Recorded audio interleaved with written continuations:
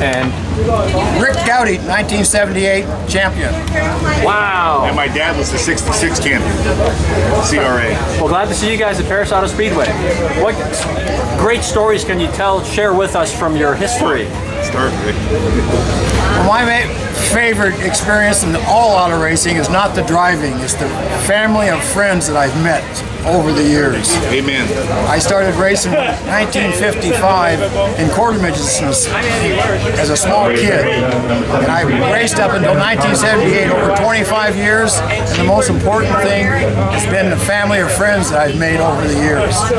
And that family is, most of them are here tonight. Anybody that remembers Ascot or was at Ascot is a part of our family. My wife was a race car driver.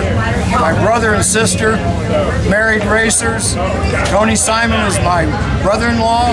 My sister married Tony Simon, a famous race driver.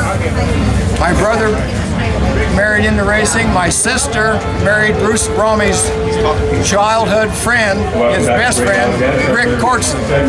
He's here tonight with me, my brother-in-law, which is Bromley's best friend. Excellent. The Bromley people that were honoring the night of Bruce Bromley Jr., his father died several years ago, but he come from a long line of racers. His grandfather started racing cars at Indianapolis in 1935. And they raced at Indianapolis from 1935 up until the mid-50s, until it got too expensive even for them.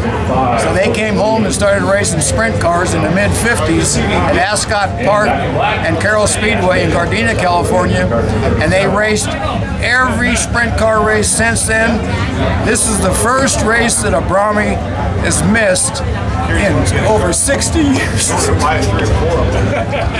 Hey, think about bringing it in.